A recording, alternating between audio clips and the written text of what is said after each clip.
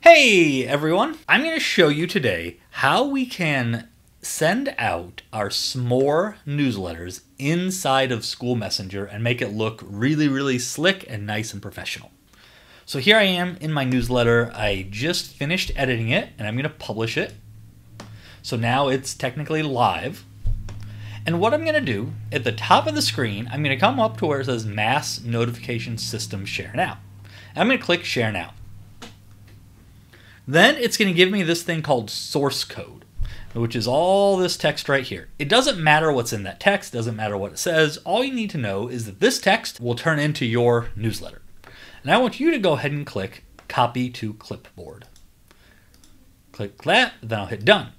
Now I'm going to jump over to School Messenger, and I'm going to start a new broadcast. And then we're going to go ahead and address our broadcast to whoever, to our audience, our staff, and or our families. We'll go and hit continue, and then we're going to say email.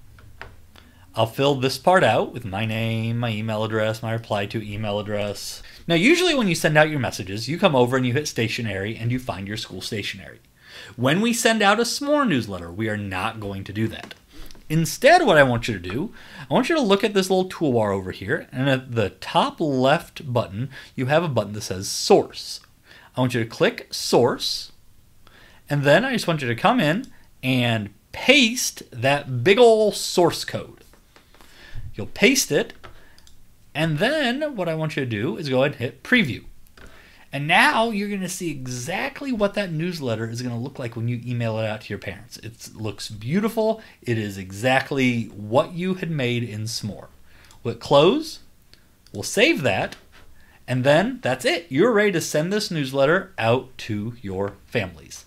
If you have any questions, please let me know. I hope this helped.